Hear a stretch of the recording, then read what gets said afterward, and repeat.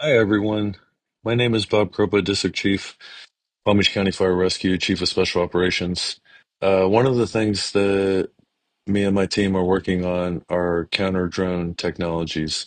They could be, as you know, quite costly and inaccessible in many cases, especially with the new laser counter drone technology that's out there. Many municipalities just can't get those. They're not even available and they're too costly to get. So we thought of this idea that why don't we just use our master streams that are on every fire engine in the United States per NFPA and see if we could shoot them out of the air. So the guys at the station built me a cheap test drone, as you can see on the right, was just some scrap wood. Uh, you can see one of my drones on the left. That's a Skydio drone. We didn't want to shoot water at a $15,000 drone, so we went with the one on the right. We hung that from one of my 100-foot ladders, as you can see here, with a little bit of webbing um, hanging off of some webbing there. And we flew it, if you will, and we used a typical fire engine with a master stream just to see if we're able to shoot it out of the air. So here they are raising the drone. You can see.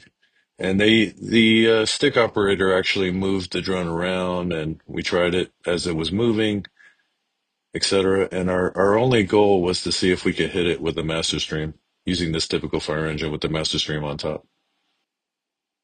And here it is. So there's the drone, about 100 feet away from the master stream, 75 feet in the air, 75 feet away.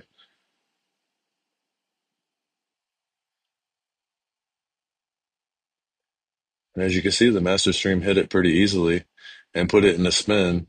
We assume that would definitely bring any drone out of the air that uses any propeller type technology fairly easily. And the master stream operator was able to acquire the target, fire up the engine, and hit it relatively quickly. So it proved our one thesis that this is possible, that you can have an engine hit a drone and possibly knock it out of the air. Obviously, much more testing is needed, and this is just a start.